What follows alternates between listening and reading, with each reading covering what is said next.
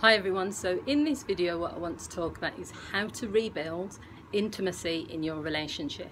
So intimacy is a key element of all relationships between couples. It distinguishes the difference between being a friend or someone being your family member and another type of relationship which is classed as an intimate relationship. However, intimacy issues is probably in the top 5 reasons people come for couples counselling. It's an area that I've definitely worked with many couples along the years on.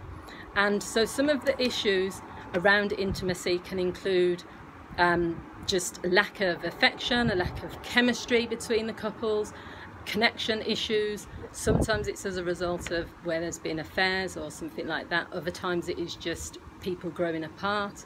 Other times maybe people have had childhood trauma and they're just not comfortable with intimacy. Whatever the reason is, it's really important that you work on it because it can be a major stumbling block in most relationships.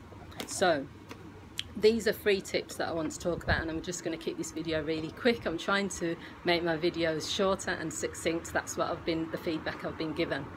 So the first thing is to build up the intimacy slowly. Start with affection. I think sometimes what people do is they think that because they've had intimacy issues for quite a while, they think that they have to then go straight in and into sex or things like that, whereas you don't.